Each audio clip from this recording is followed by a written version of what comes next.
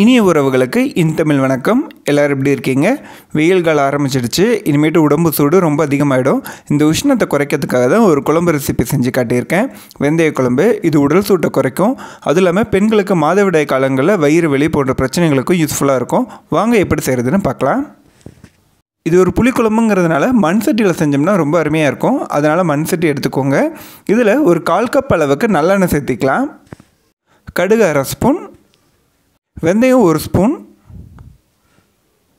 கடுகு நல்லா பொரிஞ்சதும் வாசனைக்காக ஒரு வரமிளகா நல்லா கிள்ளி சேர்த்திக்கலாம். ஒரு 2 கொத்தளவுக்கு கருவேப்பிலை எடுத்துக்கோங்க, அதையும் கிள்ளி சேர்த்திக்கலாம். ஒரு 4 பூண்டு மட்டும் 1-2 தட்டி இதில் சேர்த்திக்கலாங்க. இந்த குழம்புக்கு சின்ன வெங்காயம் தான் நல்லாயிருக்கும். ஒரு 10 சின்ன வெங்காயம் 2ஆக கட் பண்ணி இதில் சேர்த்திக்கலாம். சின்ன வெங்காயம் நல்லா வதங்கணும். ஒரு 2 நிமிஷம் கிட்ட நல்லா வதக்கிக்கோங்க. மீடியம் ஃப்ளேமில் வச்சு நல்லா கலர் சேஞ்ச் ஆகிற அளவுக்கு வதக்கிக்கோங்க. வெங்காயம் நல்லா வெந்ததும் 1/2 ஸ்பூன் கிட்ட மஞ்சள் சேர்த்திக்கோங்க. காரத்துக்கு 2.5 ஸ்பூன் அளவு குழம்பு மிளகாத்தூள் சேர்த்திருக்கேன். இது வீட்டில் அரைச்ச மிளகாத்தூள். இது கூட நான் வேறு எந்த மசாலாவுமே ஆட் பண்ண கிடையாது. உங்கள் காரத்துக்கு ஏற்ற மாதிரி சேர்த்திக்கோங்க. உங்கள்கிட்ட தனி மிளகாத்தூள் தான் இருக்குன்னா தனி மிளகாத்தூளும் மல்லித்தூளும் சேர்த்து கலந்துக்கோங்க. 2 பெரிய தக்காளியை நல்லா பொடியாக நறுக்கி சேர்த்திருக்கேன். தக்காளி கூடயே குழம்புக்கு தேவையான அளவுக்கு உப்பு சேர்த்திக்கலாம். கல் உப்பு சேர்த்திக்கோங்க.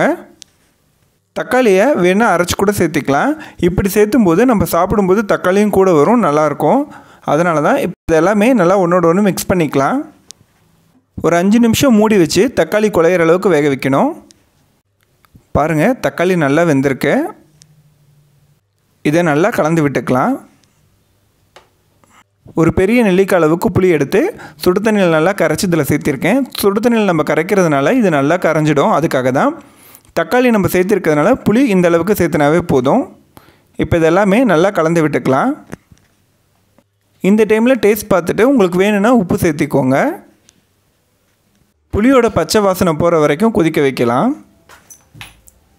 குழம்பு நல்லா கொதிக்க ஆரம்பிச்சிடுச்சு. குழம்பு நல்லா கொதிக்கும்போது ஒரு 1/2 ஸ்பூன் கிட்ட வெந்தய பொடி சேர்த்திக்கலாம். வேறு ஒன்றும் இல்லை, வெந்தயத்தை வெறும் வடை சட்டியில் போட்டு நல்லா வறுத்துட்டு அதை மிக்சியில் போட்டு பொடி பண்ணியிருக்கேன். 1/2 ஸ்பூன் மட்டும் இதில் சேர்த்திக்கோங்க. எந்த புளிக்குழம்பு வச்சாலும் சரி, காரக்குழம்பு வச்சாலும் சரி, அதில் வெந்தயம் சேர்த்துனிங்கன்னா அதோட வாசனை ரொம்ப அருமையாக இருக்கும். டேஸ்ட்டும் சூப்பராக வரும். இனிமேல் குழம்பு நம்மளுக்கு எந்தளவு திக்னஸ் வேணுமோ அந்தளவுக்கு கொதிக்க விட்டோம்னா போதும். இறக்கும்போது கொஞ்சமாக வெல்லம் சேர்த்திக்கலாம். ஏன்னா குழம்புல ஆல்ரெடி புளிப்பு இருக்குது, காரம் இருக்குது, கசப்பு இருக்குது. இது எல்லாமே இந்த வெல்லம் நியூட்ரலைஸ் பண்ணி டேஸ்ட்டை ரொம்ப அருமையாக கொடுக்கும். அது இல்லாமல் புளிப்புனால நெஞ்செரிச்சல் வராமல் இருக்கும். அதுக்காக தான் நம்ம வெல்லம் சேர்த்தி கரைச்சி விட்டுக்கிறோம். எண்ணெய்லாம் வெளியில் வந்து குழம்பு ரெடி ஆகிடுச்சு. பார்க்கும்போது ரொம்ப அருமையாக இருக்குது. சாப்பிட்டா ஒரு தட்டு சோறு கூட வெறும் குழம்பு மட்டுமே ஊற்றி சாப்பிட்றலாம். அந்தளவு அருமையாக இருக்குது. இந்த சம்மர் முடிகிற வரைக்கும் வாரம் ஒரு தடவை இந்த குழம்பை கண்டிப்பாக செஞ்சு சாப்பிடுங்க. உடலுக்கு ரொம்ப குளிர்ச்சி. வெறும் வெந்தயம் கூட 1 ஸ்பூன் அளவுக்கு காலையில் வெறும் வயிற்றில் சாப்பிட்லாம். உடம்புக்கு ரொம்ப நல்லது. உங்களுக்கு இந்த ரெசிபி பிடிக்கும் நம்புகிறேன். மறக்காமல் என் சேனல் லைக் பண்ணுங்கள், ஷேர் பண்ணுங்கள், சப்ஸ்கிரைப் பண்ணுங்கள். குறைநர்கள் இருந்தால் கமெண்ட் பாக்ஸில் தெரியப்படுத்துங்க. அது எனக்கு ரொம்ப உதவியாக இருக்கும். உங்கள் ஆதரவுக்கு மிக்க நன்றி ஃப்ரெண்ட்ஸ்.